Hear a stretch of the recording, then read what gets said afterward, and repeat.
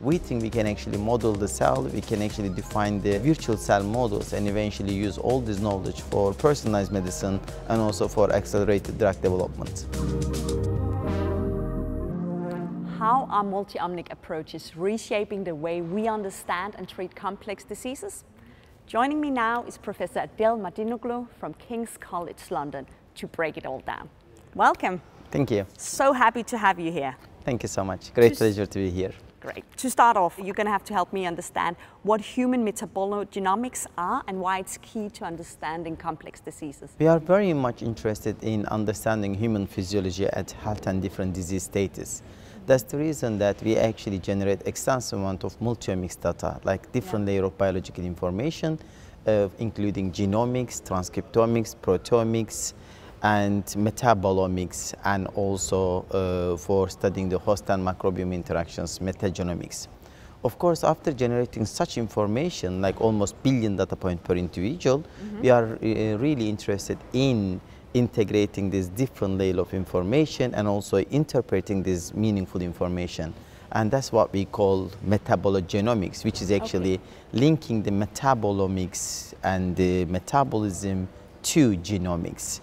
And that is the area that we are working on. Can you share any recent breakthrough that your lab had treating metabolics or neurodegenerative diseases? For the neurological disease and for other mitochondrial dysfunction associated diseases, we basically come up with a therapeutic strategy which we run successfully in a number of phase 2 studies, and we are running currently phase 3 study on Alzheimer's disease patients with 700 people.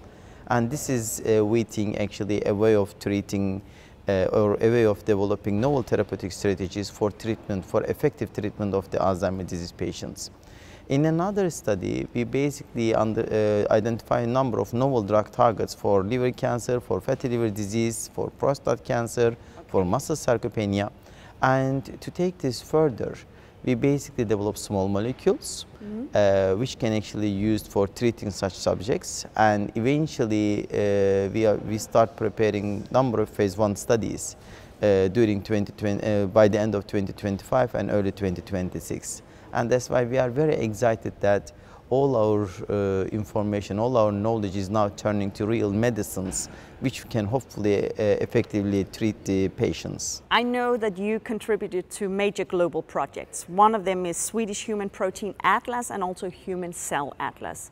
How are these shaping the future of personalized medicine? At the moment, in order to actually develop the personalized treatment, we are very much interested in understanding the personal differences, again using multi-omics data and the technology that we generated, developed in using AI and systems biology. And in the Human Protein Atlas back in 2000s, it has actually started for defining the molecular repertoires of the human body. And in that context, we have developed antibodies for studying the presence and absence of individual protein coding genes, the proteins, in specific cell types and tissues.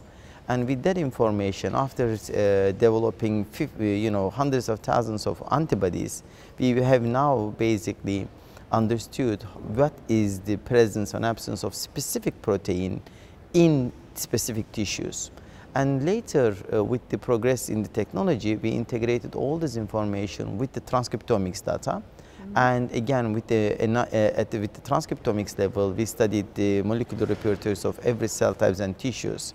And of course, with the single cell type now, we can actually have a resolution at the single cell type. So basically, in the Human Protein Atlas and the Human Cell Atlas project, we are very much interested in defining these molecular repertoires at the protein level, at the transcript level, at the single cell resolution. And after understanding the molecular repertoires of individual cell types with the current knowledge, we think we can actually model the cell, we can actually define the virtual cell models and eventually use all this knowledge for personalized medicine and also for accelerated drug development. Fantastic. It seems like we've been all around. Thank you for all of the contributions you make to the global scientific world, and thank you so much for joining me here. Thank you so much. Great pleasure to be here.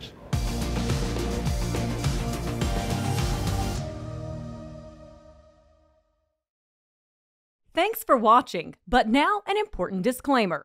The content of this video is not intended to be a substitute for professional medical advice, diagnosis, or treatment. Viewers should not disregard or delay in obtaining medical advice for any medical condition they may have and should seek the assistance of their healthcare professionals for any such conditions.